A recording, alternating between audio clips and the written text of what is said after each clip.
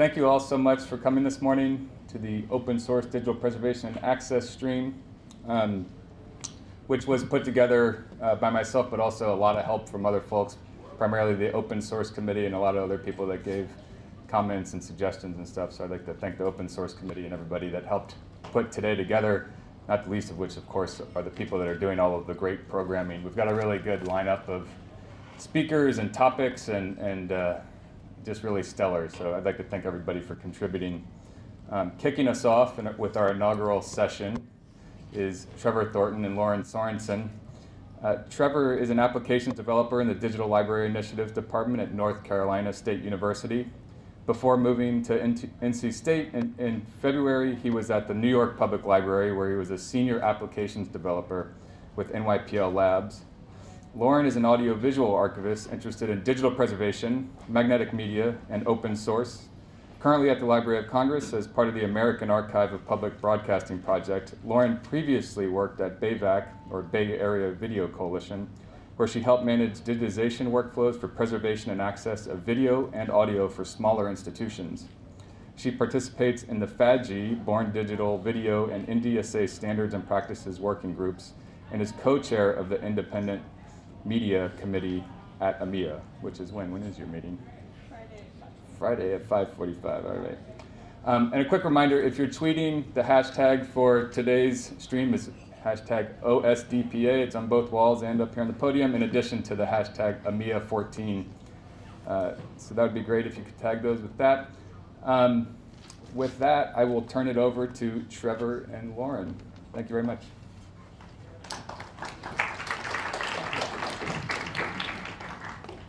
Hi, everybody. As Chris mentioned, I'm an applications developer at NC State. And for developers working in libraries, archives, and museums, there's an increasing focus on building tools to solve common problems, tools that can be useful to the community at large and not just within the institutions that we work for. And the mechanism that enables us to share these tools is by releasing them as open source projects.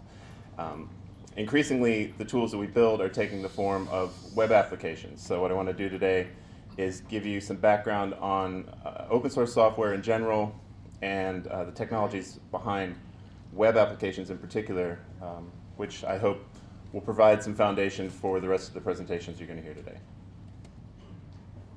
Right. So to start with, let's define what we mean when we talk about open source. First, open source software is made available with a license that permits users to freely run, study, modify, and redistribute the software. There's two notable parts to this. First, the importance of the license, because in its most basic sense, open source is a legal designation, and the license as a legal document is fundamental. Second is the notion of free. When we say that users can freely use the software, we're not talking about cost. We're talking about freedom from legal restrictions. While a lot of open source software is available at no cost, the issue of cost isn't implicit in the designation of open source. Open source software is by definition distributed with its source code in a human-readable format. Traditionally, software can be thought of as taking two forms. The source code, which is what the developer writes, which is then compiled into machine code, which is what is executed on the computer. In order for developers to study and modify the code, they have to have access to the source code.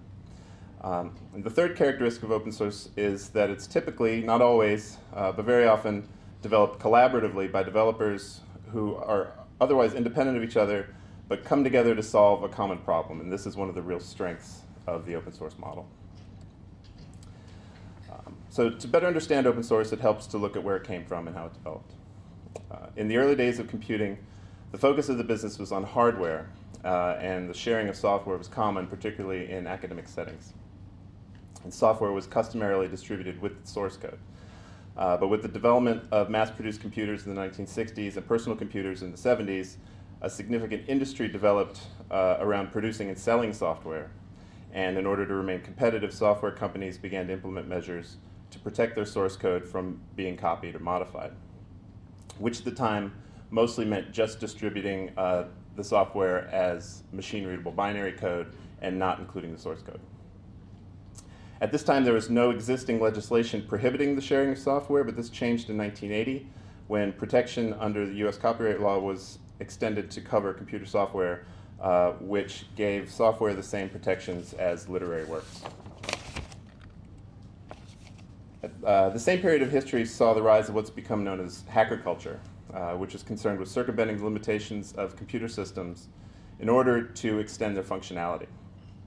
This community increasingly began to see these efforts by the software industry to restrict access to source code as an impediment to innovation and to their intellectual freedom.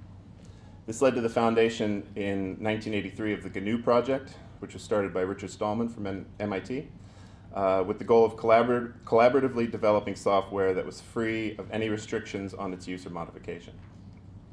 It's important to note that the copyrighted software doesn't just apply to application software, it also applies to system software, which computers require to do anything at all. And Stallman believed this fundamentally restricted the user's freedom to control their own computers. So the first thing the GNU project developed was the GNU operating system.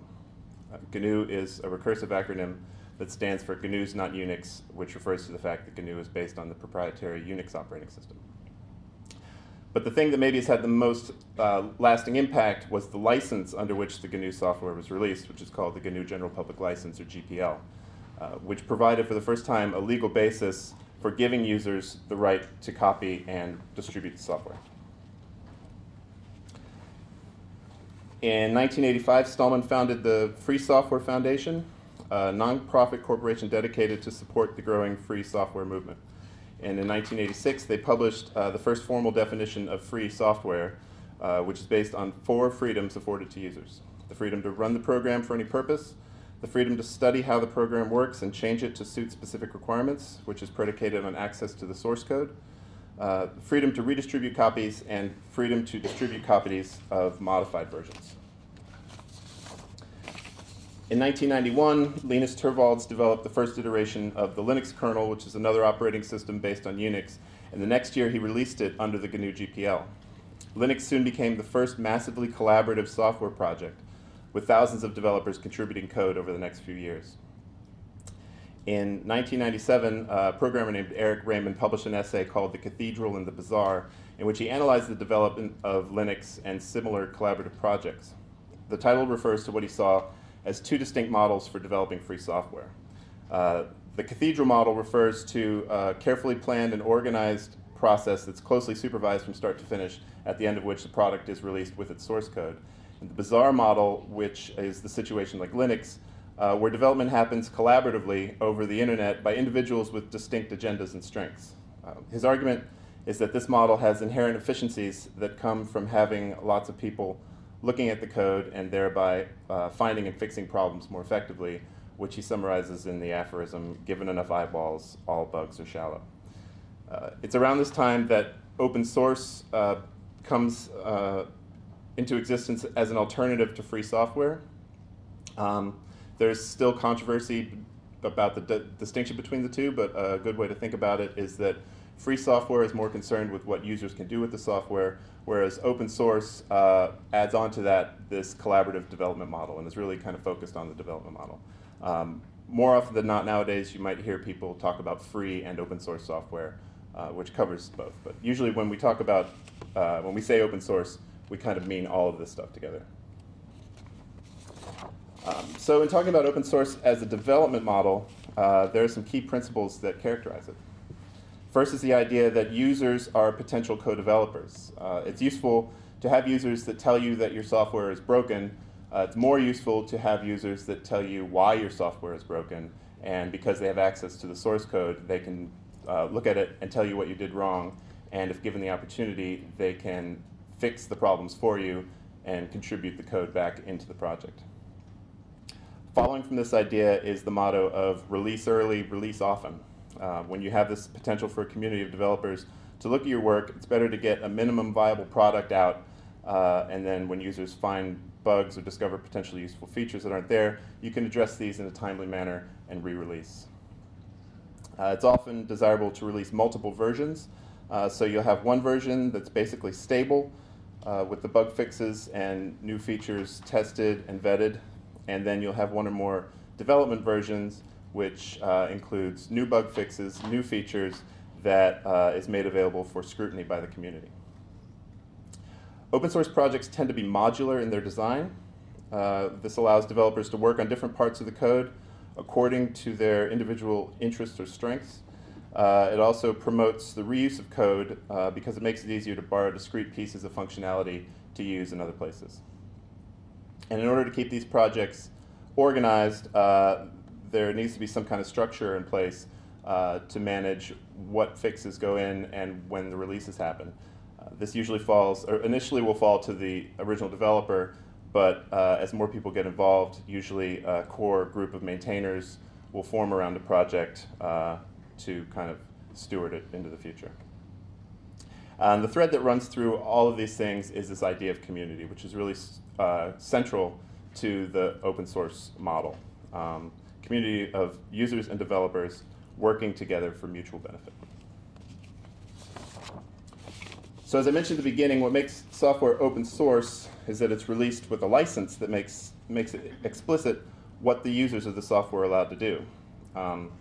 Just releasing the software on the internet doesn't make it open source because copyright law in the United States and elsewhere applies automatically even if you don't do anything. It's necessary to have the license there to make it explicit that users are free to do whatever they want to with this software.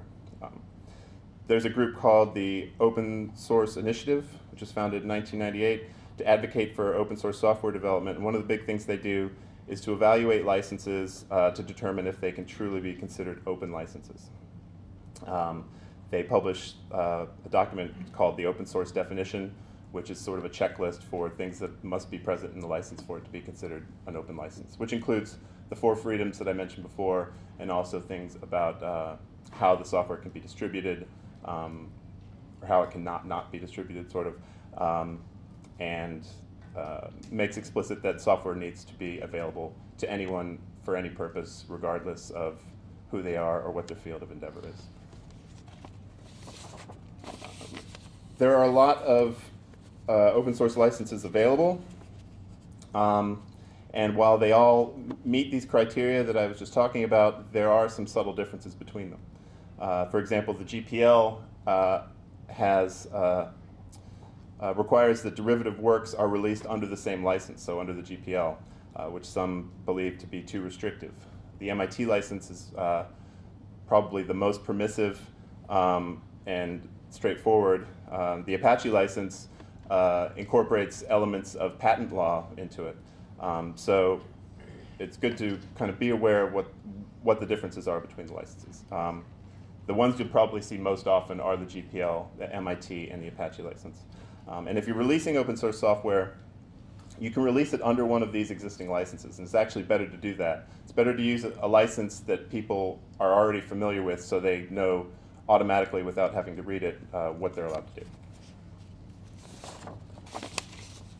So open source software comes in a lot of forms.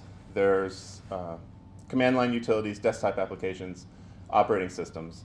But as I mentioned, one of the models that is becoming increasingly popular, not just in the open source community, but in general, is the web application model. You've used web applications before. If you use the web to write email, to edit documents, to watch TV, this is a web application. And the same technology that makes it possible to do these things also makes it possible to do things like manage your collections, which is something that we have traditionally depended on a piece of software to be installed on a specific computer or on a bunch of different computers. The main advantage of the web application is that you install it in one place on a server, and any user with a web browser and access to that server automatically has access to the application. Web applications minimize system requirements for users, so they don't require a lot of hard drive space or a particularly large amount of RAM. If you can browse the web, you can use the application. They provide compatibility across platforms and devices. Nowadays, most developers will build their applications so they work well on mobile devices just as on laptops and desktops. And web applications provide an increasingly rich user experience as web technologies continue to improve. Excuse me. I'm saying a lot of things. So web applications can be thought of as having a three-tiered structure. There's the presentation tier, which is the level at which the user interacts with the application. This in turn interacts with the application logic tier, which is the level at which the actual code is running. This is the sort of the heart of the application. And then the application logic interacts with the database or storage layer, which is where the data that's accessed or manipulated by the application resides. Looking at this a different way, web applications are usually talked about as having a client side and a server side. The presentation layer lives on the client side in the web browser, which communicates to the server side over HTTP, the standard protocol for data transmission on the web. On the server side, there's an HTTP server, which receives the request from the browser, passes it to the application logic, which then interacts with databases, does whatever it needs to do to prepare a response, which it sends back to the HTTP server, which in turn sends it back to the client. So I want to talk about some of the basic technologies behind all this, starting on the server side.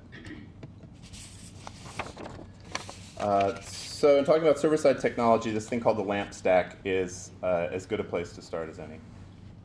The LAMP stack is a very common set of open source software components used to build and deliver web applications. LAMP is an acronym for the four primary components: Linux, Apache, MySQL, and PHP. It's likely that if you have access to a web server, it's running some version of the LAMP stack already. It's fairly ubiquitous. There are alternatives to each component, both open source and proprietary, but the LAMP stack serves as an archetypal architecture, so in looking at it, we can get a handle on how things work on the server side. So we talked a little bit about Linux already. Linux is an open source operating system built around the Linux kernel. It's a very common operating system used on web servers, and there are a variety of Linux distributions available that bundle the OS with other utility software. It's not uncommon for this piece of the stack to be substituted with the Microsoft Windows Server, which, as you might have guessed, is not open source, but it can still be used with open source components, and that's kind of the point of open source. You can use it with other software regardless of what it is. When you substitute Windows, you usually call it WAMP instead of LAMP. That's fun to say. The next piece is the Apache HTTP server. I mentioned the HTTP server. It accepts HTTP requests, processes them, and sends back an HTTP response. There are other HTTP servers available, but Apache is really the most common by a pretty wide margin. The Apache Software Foundation, which maintains the Apache server, is a community of developers that build and maintain open source software, which is released under the Apache license, which I mentioned. They currently maintain about 150 projects. The HTTP server is really the flagship project, and it's the one that is commonly just called Apache. MySQL is an open source relational database management system, which I never have to say out loud, and has traditionally served as the data storage component in the stack. Relational database is one that stores data in a set of interrelated tables. MySQL is very widely used and is the default database for a lot of developers, though a number of open source alternatives have become popular. Postgres, or PostgreSQL, we usually just say Postgres because we're lazy, is an object relational database, which is a hybrid between a relational database and an object-oriented database, which is more than we really need to get into. But suffice to say that it offers a lot of functionality that isn't available in MySQL, so it's preferred by a lot of developers. There's also a class of databases that are commonly called NoSQL databases, which store their data in some other format other than in tables. This can include storing data as flat documents, which is how CouchDB and MongoDB work. Redis stores data as discrete key value pairs, lots and lots of little pieces of information. And there are triple stores, which store RDF triples, which are used mostly for linked data applications. It's worth noting that there are some widely used proprietary databases like Oracle and Microsoft SQL Server, which again can be used in conjunction with open source components. PHP is a programming language commonly used in writing web applications. When we talk about PHP being part of the LAMP stack, what we're really talking about is the PHP runtime. A runtime system is software that interprets and executes code written in a particular language. And there are other languages that can be used instead of PHP. PHP's been around for a long time and is widely used, but in the last decade or so, you have languages like Python and Ruby and Perl, which has also been around for a while, which are viable alternatives and can basically serve the same function. They have different strengths and weaknesses. The decision on which language to use is highly subjective and the source of tedious debate among developers that you should avoid. But yeah, they basically do the same thing. This is what you write the code in. This is what the application kind of is, in a sense. One last piece of server-side technology worth mentioning is Apache Solr, which, as you might have guessed, is another Apache Software Foundation project. Solr is an open source enterprise search engine that provides full text searching, faceting, and a full range of features that you need to search over your data. It's highly scalable, which means that you can put a lot of data in it and still search over it really quickly. It's actually the most widely used search technology on the web, open source or otherwise. And it's a very common component in open source web applications that requires some kind of search functionality. So moving from the server side now to the client side, the most basic piece of technology there is HTML. If you know anything about web development at all, you've probably heard about HTML. It's the language used to mark up web content and provides the structural foundation for the content. When the browser reads and interprets an HTML document, it generates what's called the document object model, or the DOM. This is a hierarchical representation of everything on the page and is the basis pretty much for everything that happens in the browser. So the DOM is kind of fundamental to everything that is happening on the client side in the application. HTML, as you may know, is hypertext markup language, and in the beginning, that's all it did. It was for marking up text and creating hyperlinks. But over the years, developers have always found ways to make HTML do things that it wasn't really designed to do. And the standard has developed in response to these new uses.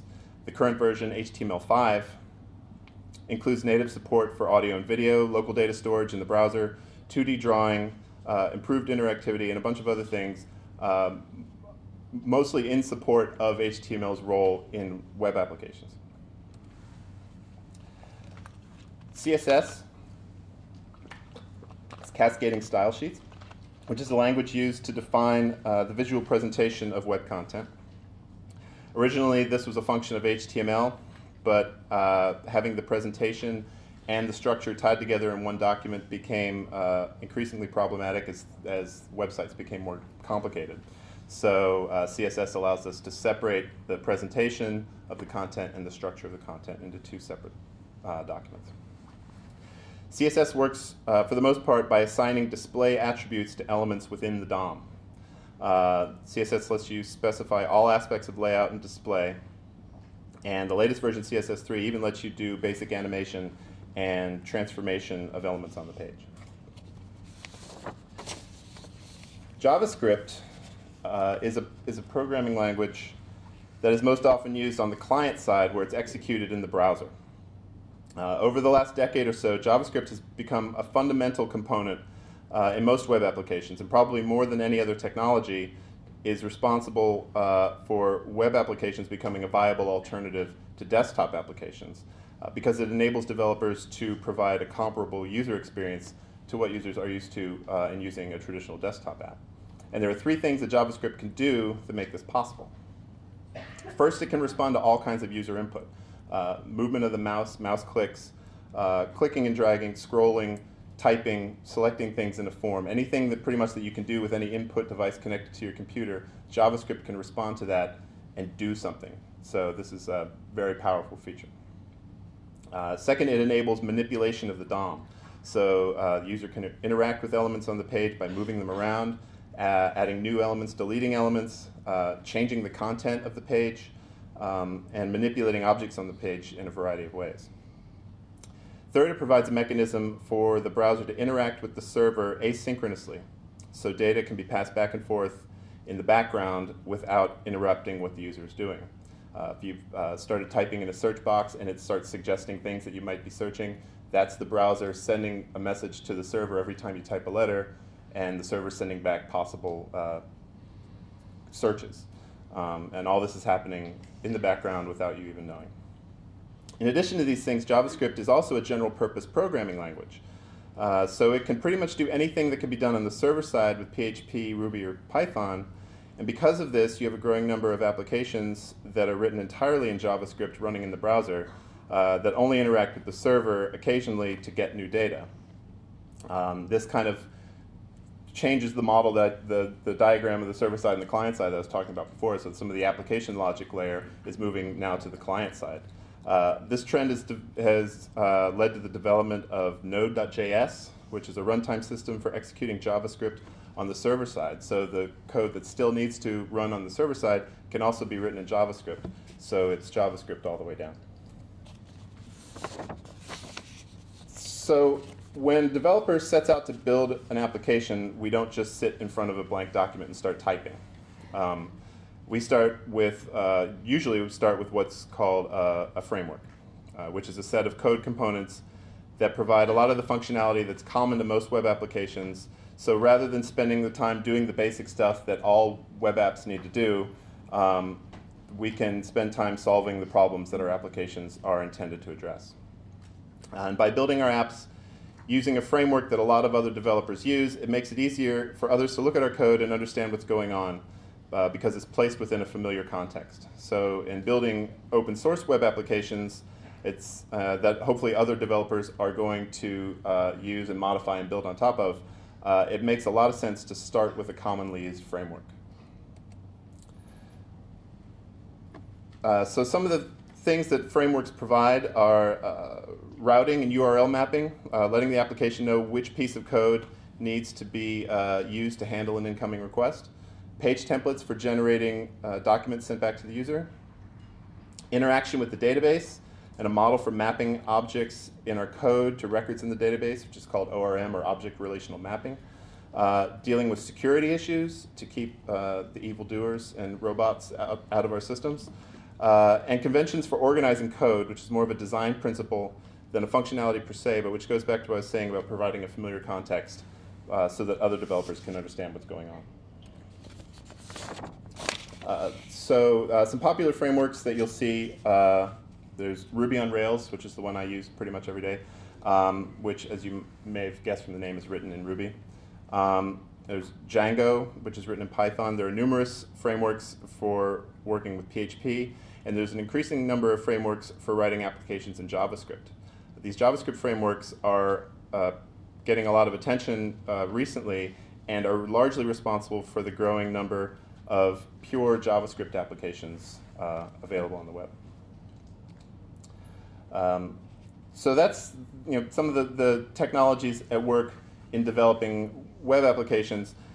And it's good to know, if you're not a developer, if you are a developer, you probably know all that already. If you're not, it's good to just know what these things are so you're familiar with these, with what's going on with these applications. But what I want to stress is that you don't have to be a developer to implement open source applications. There are varying levels of involvement, beginning with the most basic, which is just finding a project that solves a problem that you need to solve and trying it out.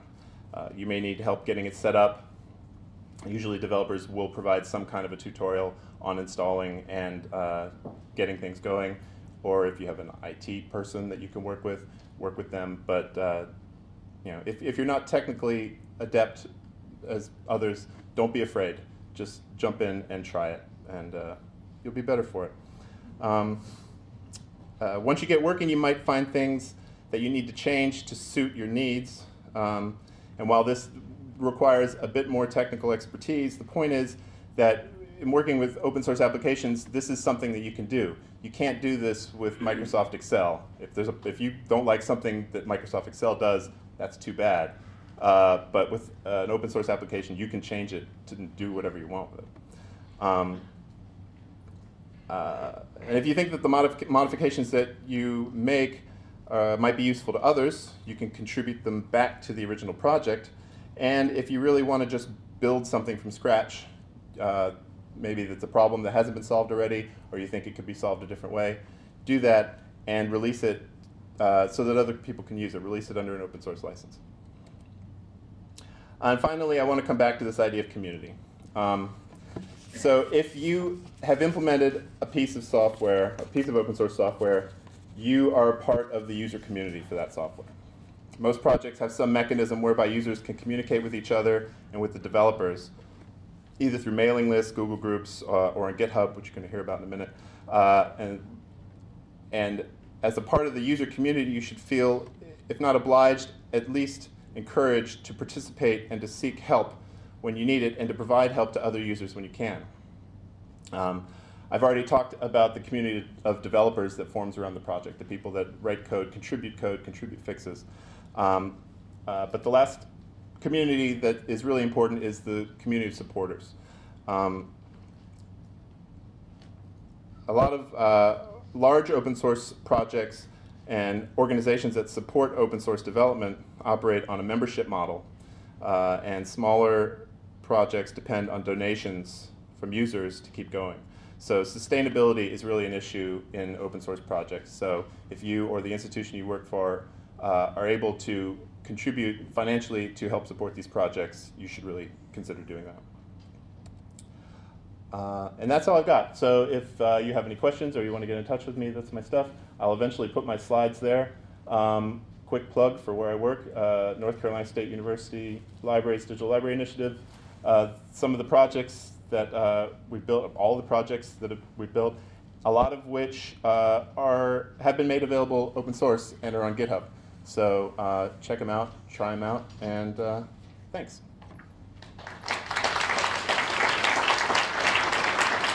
I think I have a minute. If you have questions? We'll do questions after. Excellent. Thanks.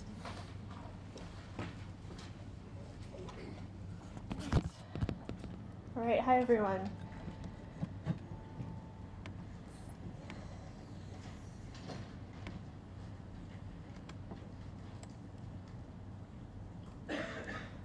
Okay, hi, I'm Lauren. Thanks, Chris, for inviting me to do this presentation. So at its most basic, GitHub is a collaborative social media, tool that works with a version control system called Git. According to a recent article, it has 6.8 million users and 15.2 million code repositories, more than double the respective numbers recorded 2 years ago. It's mostly used by coders, but there are several cases where Git has been used in alternate ways, like, for example, this travel log, which I cannot link to from the presenter mode, but it's someone actually made a travel log out of a GitHub repository where they had people contribute by pushing and pulling, which is basically the idea of giving and checking and contributing code. But in this case, it wasn't code. It was travel tips and things like that. So, and then there's also another example I have here of a GitHub repository that was used for music. So it was a notation guide that was created, and it was contributed by people all over the world. So so that's just all to say that GitHub and Git are have many different use cases, and for the archival community we have different needs. The developer community has different needs. We can all come together also for digital preservation and access. So that's kind of mostly what I'm going to be talking about today. So what is Git? Git is a version control system developed in 2005 as a part of the Linux system. The original creator, with others' contributions, is Linus Torvalds, who also invented the Linux kernel, which Trevor mentioned, and is the basis for Ubuntu and other open source operating systems for servers and for desktop applications. Git is unique in version control systems for software in that it works best for distributed or open source models where community and nonlinear decentralized contributions are welcome. There are multiple checks called pushing and pulling, and that those who are committers to a particular repository or application can gather from other users in the community that will wish to contribute. And then separate from Git is GitHub, which works with Git, and it's a social way to share versions of things, things being historically mostly code and associated documentation, so that making community contribution is easier. We're going to run through a quick demo of how to use Git with GitHub, and I just want to note that I haven't been using it. I got a new job in January. I haven't been using it for a while, so I had to relearn this over the course of the last 2 weeks. So please be patient with my with my demo. I think it's a good lesson to also just work in the command line. And that's what I'm going to be working with today. It's a lot. In my experience, it's a lot more straightforward. GitHub also has a GUI, a graphical user interface, but I find that to be more complex, and it's just a little bit easier to work in command line. Don't be afraid of command line. So I'm going to go into my demo here. Let's see here. Oop. So signing up for GitHub. I'm going to log out here because I already have an account. But you just go to github.com. You can sign up, pick a username, your email, password, like many social media sites nowadays. I'm going to go ahead and sign in because I already have an account, and show you how to create a repository on GitHub. So this is separate from what we'll be doing next, which is creating a local repository which will live on our computer, like our desktop computer application. So right now, what I'm going to be doing, and these two networked and local will have a relationship, but we'll see that in a moment. So I'm going to go to my user account. This is the page that every user gets, and hopefully the internet will obey.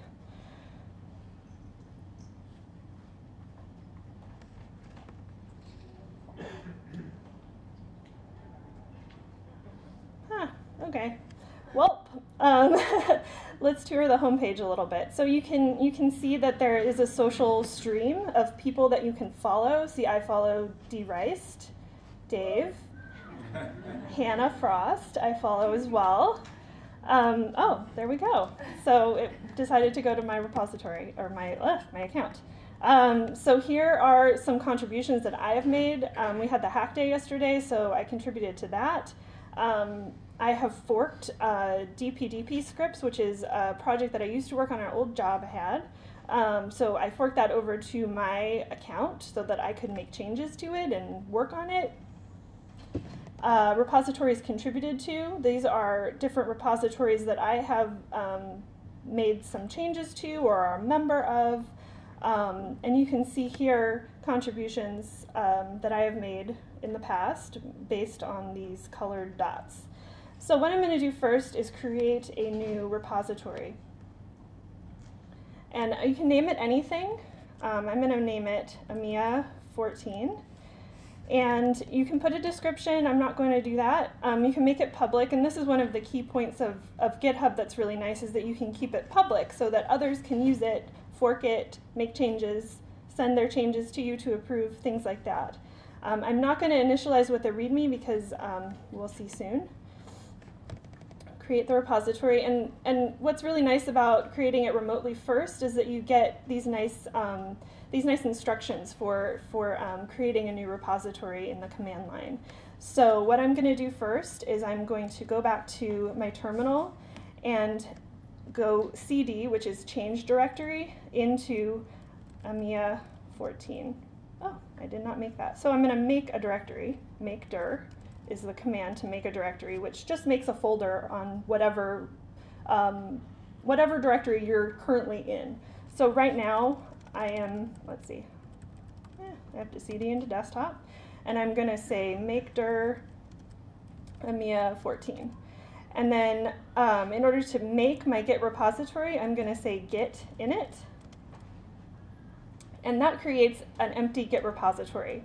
So what that does is it tracks any files that you put into it. as you command it to do so.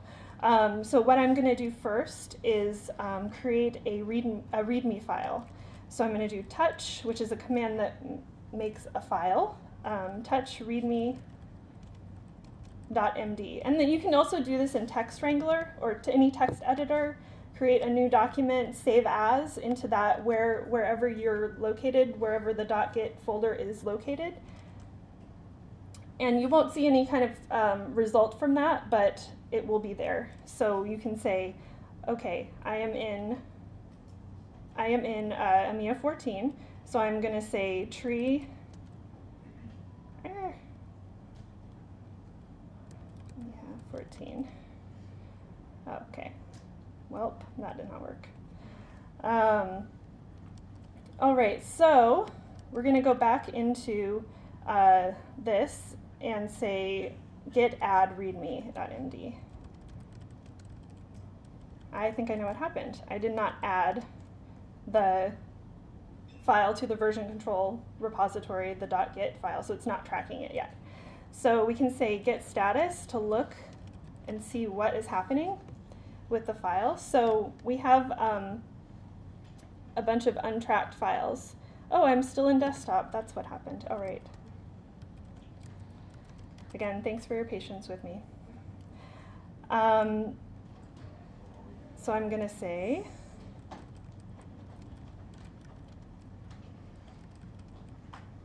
all right. Well, I think I'm going to go back to the PowerPoint.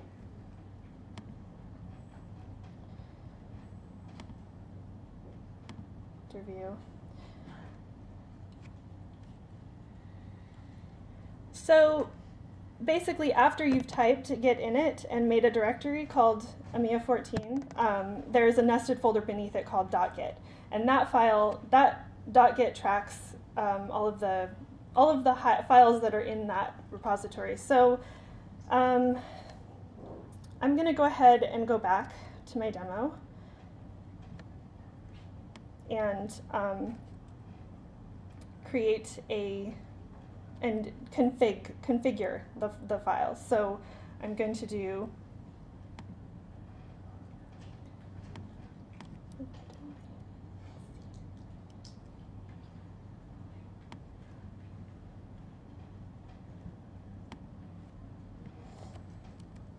I'm going to configure it to be to have the file communicate with my user in GitHub. So it'll be git config, global username is Lauren Sorenson, that's my username on GitHub, and I'm going to configure my email as well.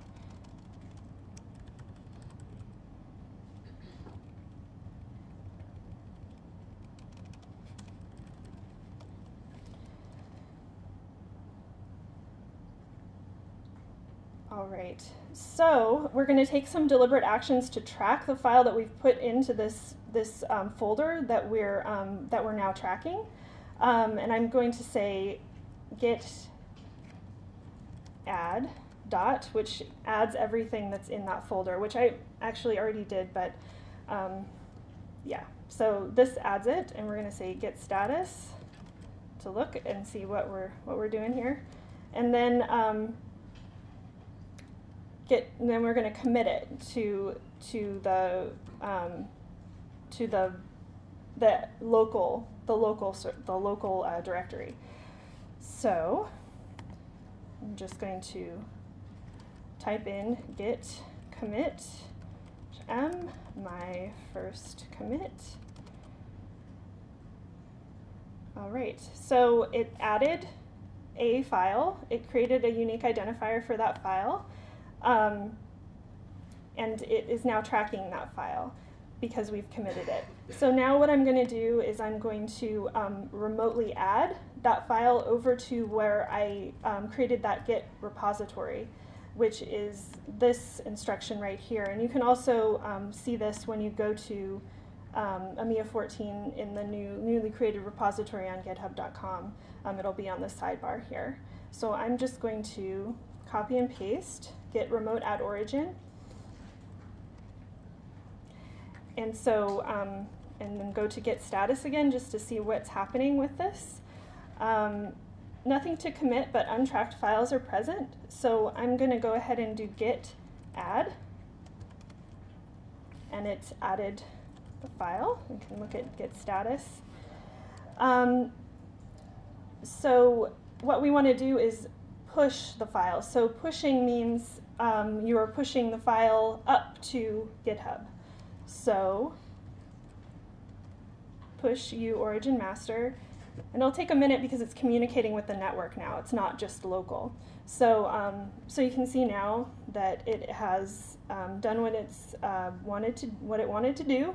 It pushed it up to AMIA 14.git, and you can see here when we go to the repository that it has a file in there. So we went ahead and pushed the file from the local instance, which can be altered in any way, committed to, and then pushed up to a public repository which anyone can go to and fork and alter and do whatever they want with.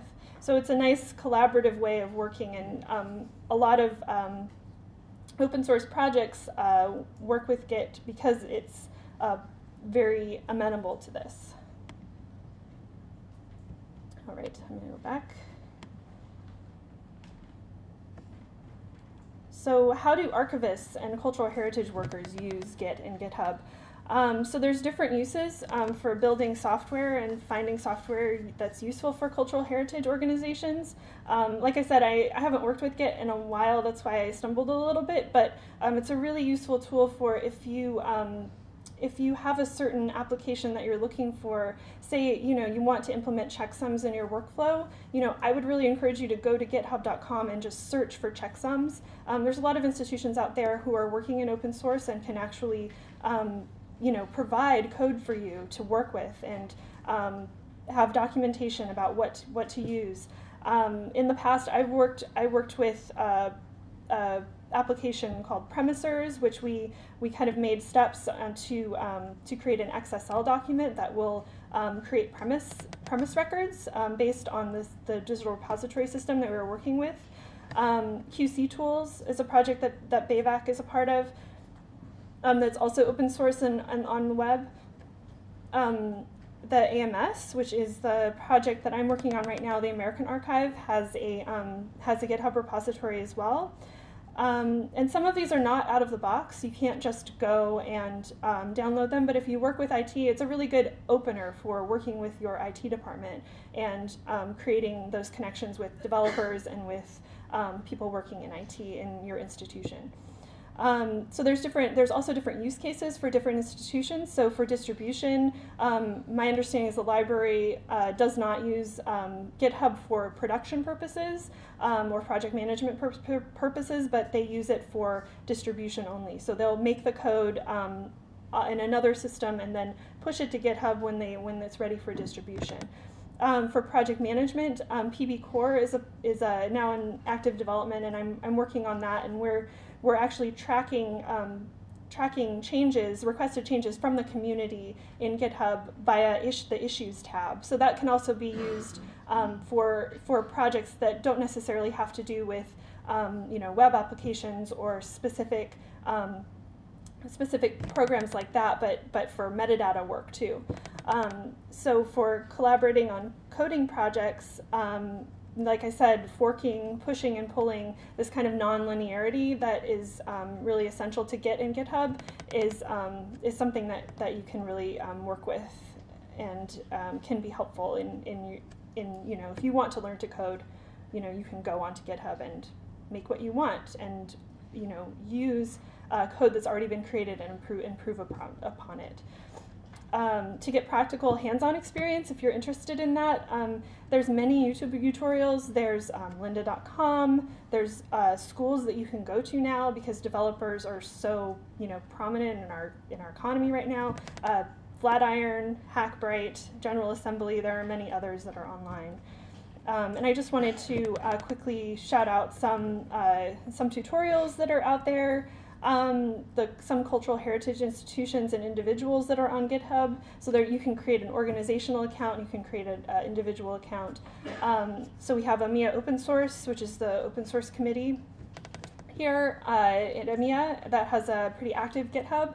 WGBH, AV Preserve, Dave Rice, EdSu, which is Ed Summers, he now works at Myth, BAVAC, and the Library of Congress has a the Baggett tool, and among others. So yeah, I think it's important to note that kind of like most things in our field, Steenbecks, film rewinds, professional analog video decks, digital preservation and access is often a hybrid of production, process, use cases, and making that work for archives. So tools that might not pertain to exactly what we're doing with archiving, we can kind of alter for our own uses. So I think this is another kind of way of hacking a film rewind for archival purposes that used to be used for editing, that kind of thing. And yeah, I think that's it. And if anyone has any questions, that's my contact info. Thank you.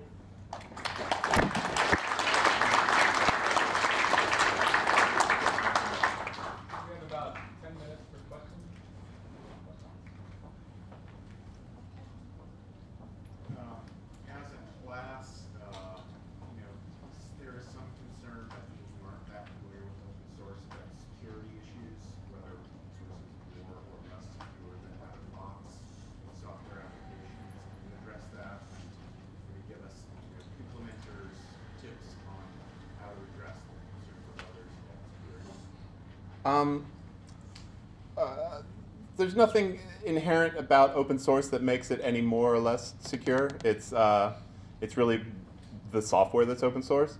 If you remember, I talked about development frameworks, and those security features are built into a lot of these frameworks. So if you want to somehow analyze how secure or insecure a project is, a good place to start is if it's built in a framework, you can get some advice on how secure the framework is.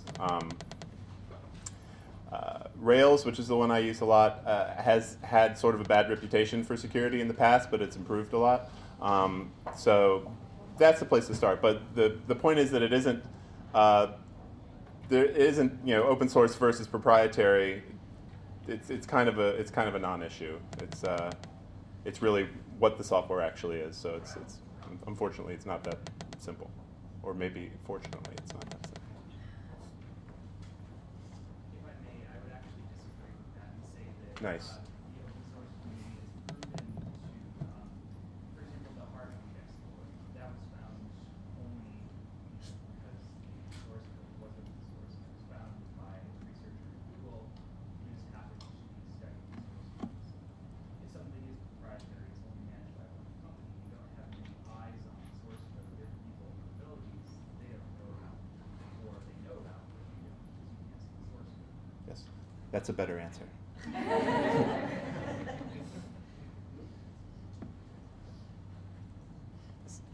there, I have nothing to do with programming, so please excuse my ignorance here. The issue of open source in the sense that software would be free and open to anybody, but is there a type B where there would be limits that insofar as adapting it, and let's use a mythical example. Let's say someone were to do a front end to like LTFS archiving with LTO tapes, and you wanted to make something that would be an archival, safe front end to that, and you wanted to develop it and then give it out free, but if people can then be modifying it for their own uses, it could potentially make it less archivable. Someone could do an adaptation of it that would somehow hurt its universality. So something that can be free and open, but not modifiable by users. Is there a type B of open? Well, that's just free in the sort of generally understood sense of free, as in you don't have to pay for it. The example you're describing would not be open source. It would not be free as in freedom of speech. People talk about freedom of speech versus free as in free beer. and what you're talking about is free beer. And that is a model. I mean, that is a model. You're perfectly you can do that, but it wouldn't be considered open source. So there's nothing wrong with giving stuff away for free. I'm all for it. The more, the better, really. There's a term that Lauren used several times, forking, which is essentially the way most Git repositories are set up would be that people could not alter your work. If they wanted to alter it, they would have to duplicate it or fork it to their own repository, and then they could alter it. So you have a main branch and it forks off of that branch. And that's actually, when I talked about the open source definition, that's allowable in a license. You can specify that modifications have to be done via patches, and that the original code has to be maintained. But that doesn't keep people from changing it to do other things. So it depends on kind of what you actually want to keep people from doing.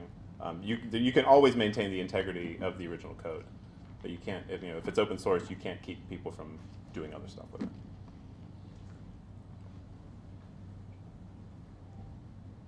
Question for Lauren. Inside GitHub, all those commands that you were doing to do special things, is there like a glossary? So if you would like to do this, then cut and paste this, like how do you learn? Yes, definitely. There's a lot of tutorials out there for like command line applications. So command line is basically you're manipulating, files and folders in just a different way than you would in, like, say, your Finder in Mac. So, if you look up, Unix command line, there a lot of the Mac command line is based in Unix. So you can do a lot of futzing around with that, and it's actually really fun. So you can do that, and then also Git. You can go to Git-H, I think it's --H, and that gives you a whole list of the different commands that you can use within Git. So you can just play around with it. So, yeah. Great. I think that's all we have time for. So thank you, Trevor and Lauren.